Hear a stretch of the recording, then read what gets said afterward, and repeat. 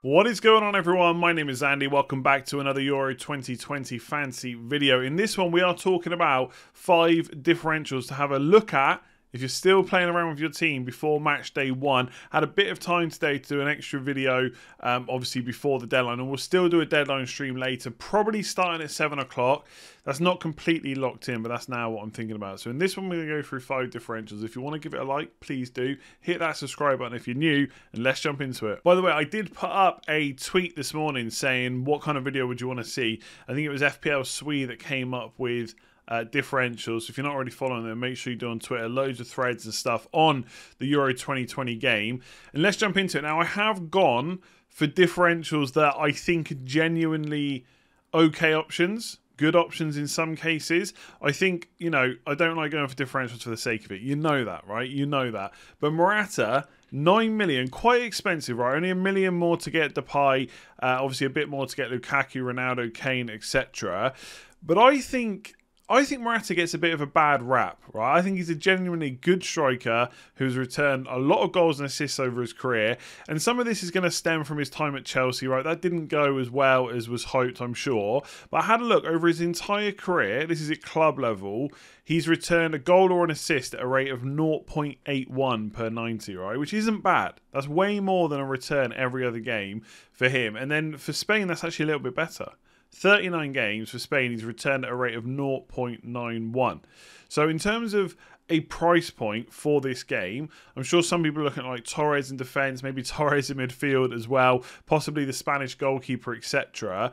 Is there room to fit Morata in? Possibly not. But if you're looking to go for a little bit of a cheaper forward line to then put money elsewhere, bearing in mind if you're thinking about captaincies as well, Morata plays on the second to last day on match day 1. So obviously you've got the Germany-France game and then Portugal-Hungary the last day. But he still plays towards the end. So he's like a last-ditch sub-on captaincy and stuff like that. I think Spain's group is fairly easy. I'm not saying like it's going to be super easy for them to get out, but they are heavy favourites for every single game. Sweden, Poland and Slovakia.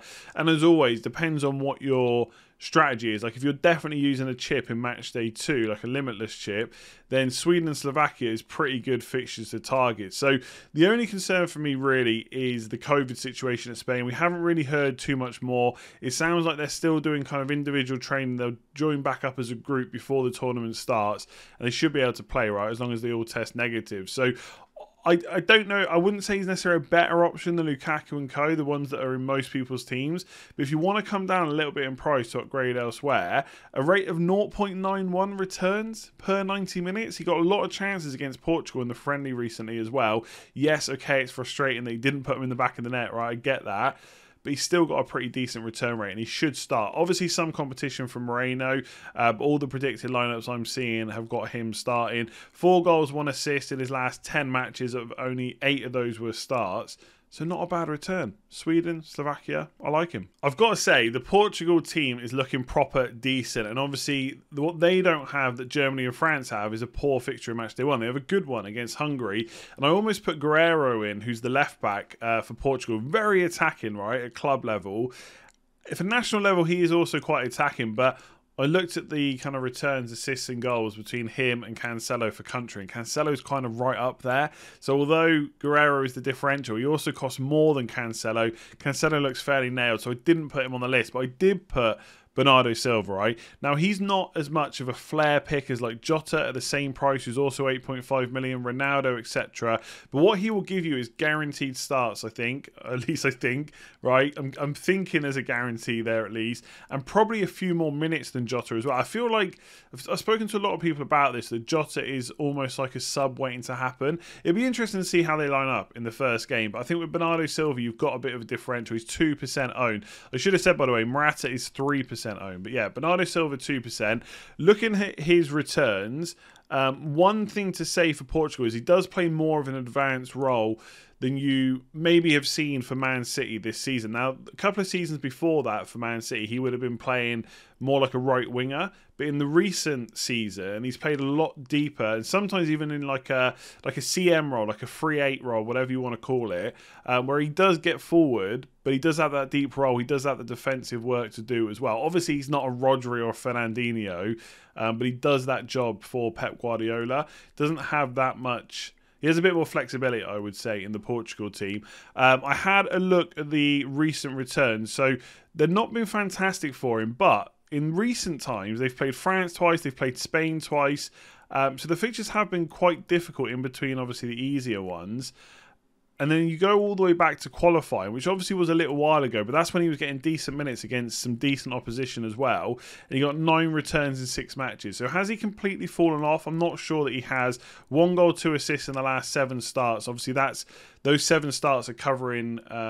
he's played 10 matches, and I looked at those last 10, and 7 of them were starts. So only 3 returns isn't great, but I look back at qualifying, and he did really well there. Is someone like Jota going to take the mantle, and Bruno Fernandes, etc.? Are they going to chip in with goals and assists to the point where Bernardo Silva is not an option? Possibly, but he's only 2% owned. If you need someone for match day 1 differential, I think he's a good option alongside someone like Jota for Hungary. So again, a lot of people going with expensive front lines: Ronaldo, Lukaku, Kane, Lewandowski, Ronaldo, etc. So I've gone for someone who's a little bit cheaper, only 1% owned, which is Kleisic. Now 7.5 million. Playing for Austria. Now, either side of Netherlands, they got pretty good fixtures. North Macedonia and Ukraine. I know people keep telling me North Macedonia are going to do really well. Ukraine are going to do really well. I'm not saying they're going to walk all over them. I just said they're fairly good fixtures either side of a Netherlands game. So it depends, again, what kind of strategy you're playing. He's only 23. He scored 16 goals and got 5 assists as well for Stuttgart this season in the Bundesliga. His national career is still fairly young, right? He hasn't played a huge amount of games, but in his last 5 starts, he scored 3 goals. The biggest problem with this one, and this is probably my most wary punt of the whole differentials, like Bernardo Silva, Morata, they should all start. When we talk about players in a minute, they're likely to start as well. And if they don't, there's a get-out plan anyway. But with Kleisic, the problem is, we don't know whether he and Arnautovic are both going to line up. I've tried to have a look. I couldn't see what the deal is with Arnautovic. He did have an injury, but even if he's in the team, we don't know if they're going to both play together. And if they don't, will he go with the more experienced Arnautovic, who's done pretty well for country, and we know how well he's done at club level as well, or will he go for the younger Kleisic? I don't know, right? So for me, this is for someone that wants a cheaper striker than, say, Morata, a cheaper striker than the premium forwards, and wants to take a bit of a punt. Now, obviously, in this game, I'm not saying that going for players that aren't nailed on is better, but obviously you do have a sub-strategy in this. So if it doesn't work for him, or he doesn't start and then he comes on, or he starts and doesn't do too well, you can always sub him off for another player. But obviously you don't want to put too many of those players in your team because there are only a limited amount of subs, right? You've only got 3 outfield players on your bench. So I don't hate it as a pick. If he starts, I think he could do well. He's got the fixtures. He's got a bit of pedigree behind him from club level, and he's already doing quite well from a national level as well. It's just whether or not he's nailed on. That's the only issue with this pick. So this seems like a bit of an obvious pick now, but Brady, who at the moment you're probably seeing in loads and teams on YouTube, on Twitter, etc., he's only owned by 4% of all UEFA Euro 2020 fantasy managers, right? It just rolls off the tongue. He's 6 million. If you go and look at 6 million or less priced mids, or cheaper priced mids, there really aren't too many options, right? Italy's last friendly game looked pretty much full strength to me, and Brady started ahead of Chiesa, who a lot of us had talked about pre-season or pre-tournament, right? Now, again, I know what's going to be in the comments. I know we are going to get the Italy lineup. That's why I like him so much, because if he starts, you've got a guaranteed starter for 6 million, so you need to keep him on your watch list. Even if you don't want to go for him right now, keep an eye on those team sheets tonight, and it might mean that you've got a bit of extra money to spend. I think in some cases, if you get a guarantee, if you know that he's going to start, which it looks like he probably will, then for a lot of you that have got like 7 million euro midfielders and you don't have an Italian midfielder, he probably is the one just to go for and just spend that million elsewhere. The only, I guess, downside is if you're not using all your chips in the group stages, will Chiesa start at some point? Possibly. Italy do have pretty good strength and depth, especially in this position. Looking at his stats, right? So Serie A last season, season before last was 0.53 expected goal involvement per 90. It was 0.5 this season. If you go and check out the likes of Foden and Mahrez, etc., it's around comparable. So he's pretty decent, got an eye for goal. He hasn't been in the Italy squad a huge amount. So over qualifying and stuff like that, back a couple of years ago, he wasn't even in the squad. Did have a bit of an injury as well at the time. And I had a look. His 5 goals have all come in the last 6 matches. So he's got a bit of goal scoring form for Italy as well. And given that he is the first, or he plays in the first match of Matchday 1 and Matchday 2, or the first day, I should say, if he doesn't do well for 6 minutes, you can just sub him out as well. So I think he's a great pick, right? And I wasn't saying this for the whole of the rest of pre-tournament because I thought Chiesa might start, but it looks now like it could be Berardi. For 6 million, I don't think there's too many better options in better teams with good fixtures as well. Turkey's not going to be a walkover or anything like that, but you do have the ability to sub him out. So again, you don't want to keep thinking like that, oh, I'll just get this random player because I can always sub him out. But for 6 million... in a bit of goal scoring form, I love him. 4% owned. Gosens is my defensive pick, right? Listed as a defender, 5 million. He's going to play wing back by the looks of it for Germany. Obviously, they're playing a back 3. If you're like me, you've probably not given Germany and France too much thought because they play each other in the first game. Then Germany have to play Portugal in the second game. It's not looking good. But if you're on Limitless Matchday 2, hear me out about why you could go for him. Now, some of this is obviously a bit of knee-jerking from the Latvia game. I think he got a goal and an assist in that one. But I looked at his expected data for last season. Obviously, he's listed as defender. 0.38 expecting goal involvement per 90 is super high, right? Now, Latvia is obviously a tougher game than... not as tough, I should say, as France and Portugal. But I don't know. There's a feeling I have about this France-Germany game where possibly... it could be quite tight. We know how good France are, but and I know this is so cliche, but neither of these teams are going to want to lose this opening match. That's huge, right? I know that there's all this third place teams go through, okay, and I think it's 4 out of 6 of them go through, so most of them do, but it's all based on most points. So if 2 of the teams from this group both win 2 games, okay, let's say Portugal beat Germany or France and then they beat Hungary and then France beat Germany and Hungary, it would be very tough then for Germany to go through because they could only get a maximum of 3 points. It may not happen like that, but what I'm saying is this opening game could be quite a tight one and then Germany try and take it versus Portugal and Hungary instead, maybe play for the draw here.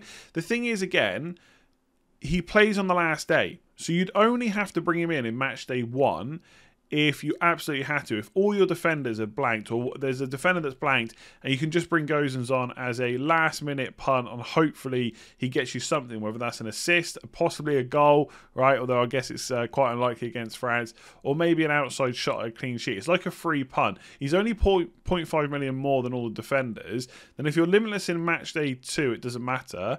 Then match day 3, you'd have him back for Hungary. So one thing I would say is Germany in matchday 3 is one of the teams I think a lot of people are going to want to target who they haven't considered in their matchday 1 lineups. Obviously, if you're going to wildcard and limitless in the groups, then it doesn't matter. I wouldn't pick him for matchday 1.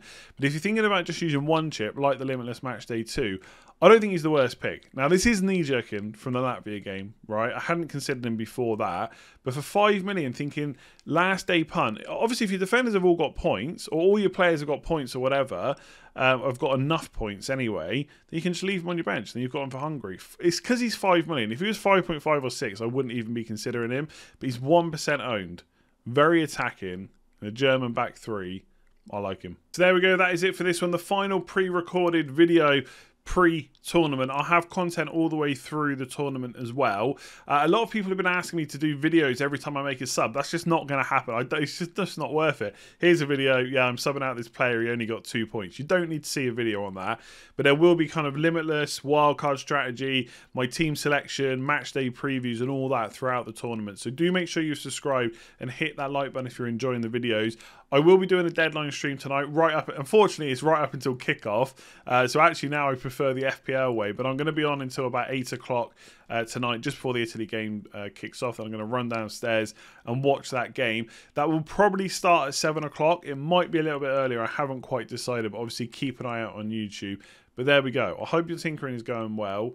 Hit that like button. Hit that subscribe button. Good luck for match day 1, and I'll catch you again soon.